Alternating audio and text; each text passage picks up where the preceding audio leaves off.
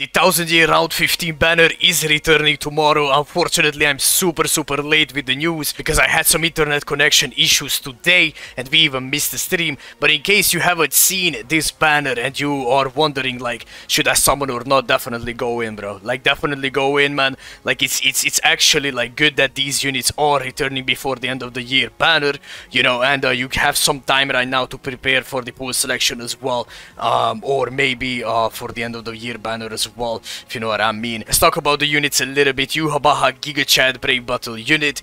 He's really good, super consistent in the games, and he has Paralysis and Drain, which is making him even better with the KO ability, right? Yamamoto, insane nuker in Guild Quest. People are doing 1 second, half a second runs in Guild Quest if the unit is 5-5. After them, Bloodfur AIZEN, really good AIZEN, you know, he hits insanely hard, he's super safe to play with.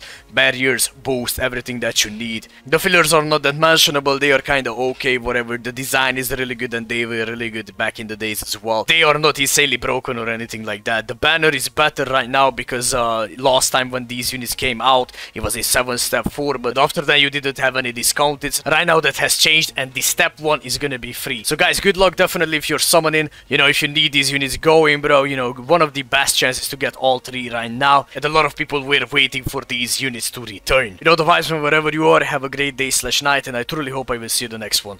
Take care and bye bye.